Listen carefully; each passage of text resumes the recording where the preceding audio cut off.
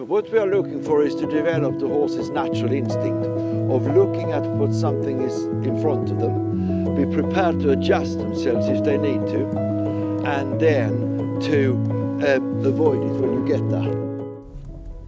So we're coming into Harry Fry Racing at Higher Crockermore Farm.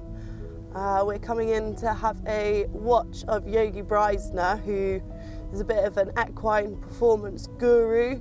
He's going to be giving Harry's horses a bit of a jumping lesson today, and it'll be really interesting to get some insight on how equestrians from other disciplines can help racehorses.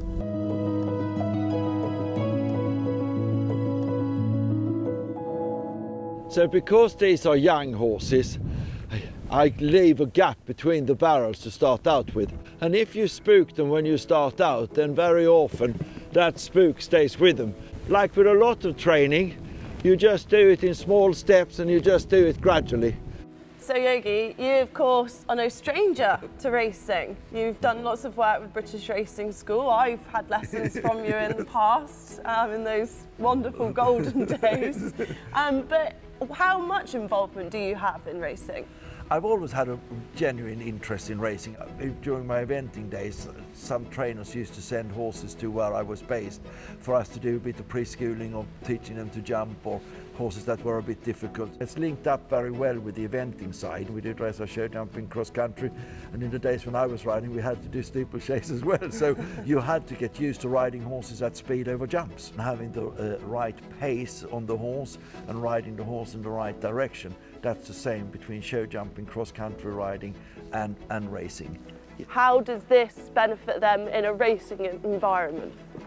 Because what we are looking for is to develop the horse's natural instinct of looking at what something is in front of them, be prepared to adjust themselves if they need to, and then to avoid it when you get there.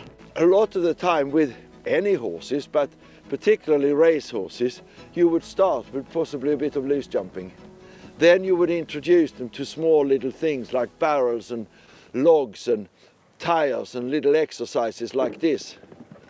And then once you feel that they've got the confidence in that, then you introduce them to schooling at home. Yeah. And then the final proof of the pudding is what they do on the racetrack.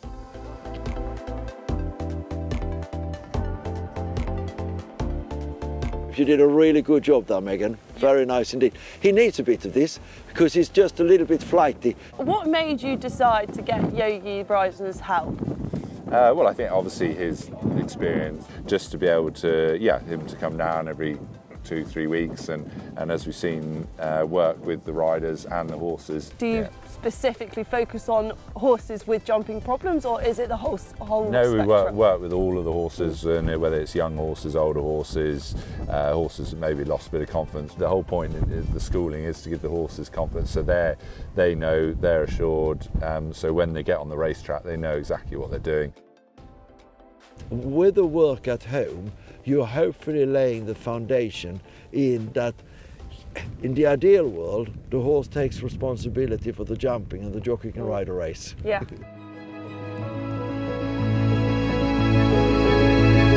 Well, it's been a successful morning of schooling here at Harry Fry Racing, and it's been amazing to see the impact that other equestrian disciplines can have on educating racehorses on how to jump. We'll be heading to Laura Collett's next to see what she's been bringing to the racing industry.